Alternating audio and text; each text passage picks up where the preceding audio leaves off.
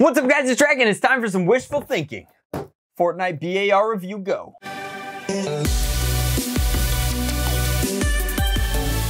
Alright guys, so coming in at $45 after tax at Target, this was the Fortnite BAR. It might have an MSRP of 40. I think that it was between 40 and 50 bucks. It might be different in your local area. I don't know. The BAR, of course, in this case, not standing for Browning's automatic rifle. It is in fact the BAR as the Bullpup assault rifle. Now, bullpups tend to be very polarizing in NERF, given that you don't get any of the tangible benefits in most cases of having a shorter barrel length for an effectively shorter blaster type weapon thing. It's usually just for aesthetics. And in this case, there can be no doubt that as an electronic blaster, it's actually a decrease in the effective performance. With this much barrel drag, you can expect lower performance. Now, I don't know if it was supposed to be kind of modeled vaguely after a cartoon AUG. I can't speak to any of that, but it comes with a 10-round magazine, a curved 10-round magazine. At 40 bucks, it's about Raven priced. In fact, the Raven used to be a little bit cheaper, but you know, inflation is a real bear. So we've got some Fortnite characters over here, and then it announces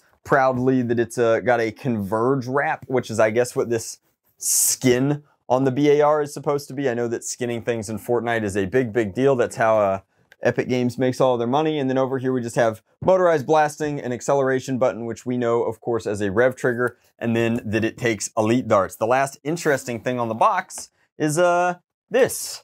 There's going to be something called the heavy sniper rifle. You guys can see it over there. And that's theoretically going to be a Mega Blaster. I don't think it's going to be a Mega XL Blaster, which we haven't had a Nerf news about, but Mega XL looks pretty redonkadonk. They're bigger Mega Darts. Now, as far as the blaster goes, we got to get it out of the package. All right, so inside the package, you're going to get the blaster itself, which is a little cumbersome. This could have very easily been an in-strike barrel lug, but it is not. It's all one blaster, which is why the box is so large. It comes with a built-in scope. There's no removing that, at least without taking the blaster apart. Then you've got the blaster, coated in its funky camo of like red and white, so the old candy cane camo, a little premature for holidays. And then you've got the 10-round banana magazine. This is actually a unique banana magazine. It's got a slightly more cartoonish rounded thing going on at the bottom. Not so unique and special that it's worth like going out of your way to pick these up. After all, it is only a 10-rounder in a shape that makes no sense for it.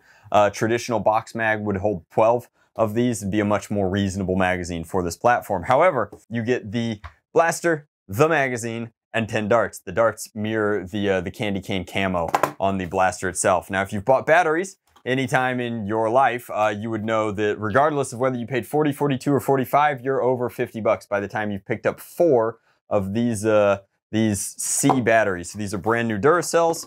And then there is a panel on the unpainted side of the blaster, because of course, as a premium video game tie-in, Hasbro can only afford to give you paint on one side of the blaster. Let's go ahead and plug and play our C batteries in here. It only takes 4, which means that this is going to be a 6-volt blaster. I would not expect it to give us the moon in terms of performance, but if it breaks 70 FPS, that would be the elite standard, and I would be impressed given that there is over 18 inches of barrel drag on this thing. By the time the dart hits the propulsion system back here, there's going to be a flywheel cage just inside of the, well, you guys can actually see it through the built-in jam door there, and then you know, a lot of barrel to get out of there. Rev switch is actually quite comfortable. The overall grip isn't bad. A little thin in some places, but you do get a built-in foregrip. You could, of course, grip here as well. Although this is a little close for comfort, you're gonna want to use the built-in vertical foregrip. I don't think that you're gonna be doing anything like this with your bullpup. Now, for some reason, I get a lot of battery wobble in there. Hopefully that isn't an issue.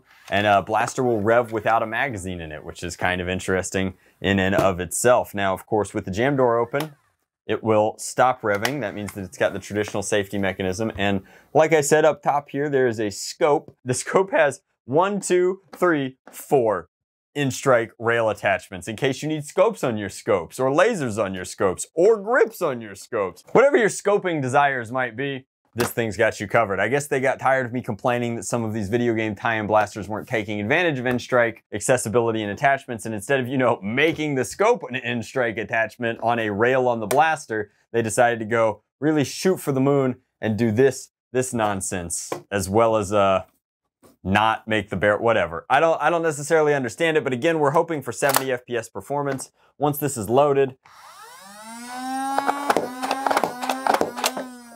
A relatively stiff trigger pull, certainly less comfortable than the Raven before it. That's both because the trigger itself is quite thin to get the aesthetic, and it seems like it's using a compression spring. It does give you a cleaner trigger pull. You definitely know that you're engaging that main trigger, but the rev switch, a little thin for the grip. Overall, ergonomics aren't bad. If you like BULLPUPs, this is fine. Although the button up here being so far in this this channel, as opposed to being a switch like I'm used to like popping there and pulling out, which is a little more comfortable for me, I suppose. It feels more natural. This is push up and then pull out.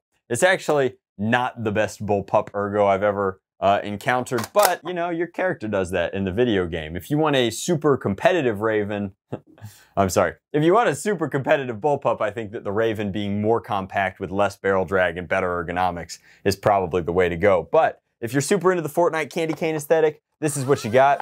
It's on shelves right now. I think that all that's left to do is get some chronograph numbers, let you know what you can expect in terms of real world performance. Let's go.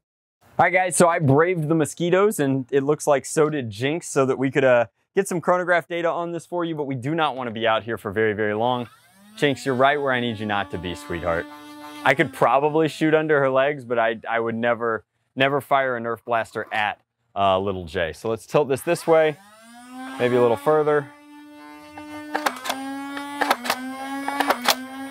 So there's A73. I got a couple of errors before that. A duplicate 73, so I think that's, there we go, thank goodness. A 71. Jinx, you're killing me. Jinx, this is how we pay for all of your vacations. Come on. Come on, girl. Come here. Come here. Yeah. Come here. Nope. All right, she's very curious. 69, 80, 71, 70. All right, so I don't know what we have left now. One dart. This is not the most scientific video we've done in a while. Here's a ant chewed up. Here's a couple. All right, so we'll grab a couple of darts over here just to put down range after this one, but we'll shoot the brand new one first. I think that with that, you can expect elite style performance, which is to say, wow. You know, you really do forget how bad elite darts are until you fire them. But that literally did like a whee spiral into what it was going for. If we set this at, you know, right around 25 feet here, maybe, that's gonna be our goal. Can we hit a 25-foot target with the, exactly, Jinx, exactly. All right, we're gonna angle into it. Nope. And a miss, lads. So if you're looking for a performance-based blaster, this one's an easy skip. If you're looking for something that's got a vaguely kind of BULLPUP real steel cartoon rifle kind of feel, this is not a bad option. The shell is certainly interesting. I personally prefer the Raven. But if you're looking for something to paint up or something to modify, the Fortnite BAR might not be the worst option in terms of Hasbro things on the shelf.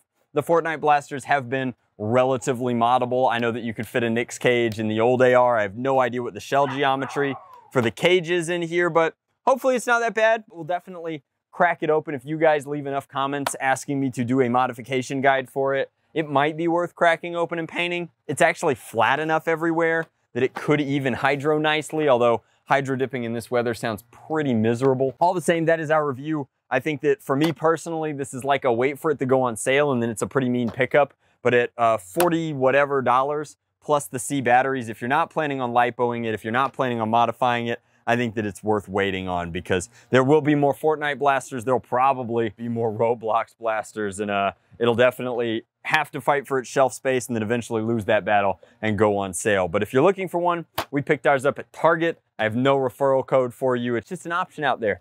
Thanks so much for watching. Hopefully you enjoyed. Helps you make a slightly better purchasing decision all on your own. Much love, blast on, Drac out.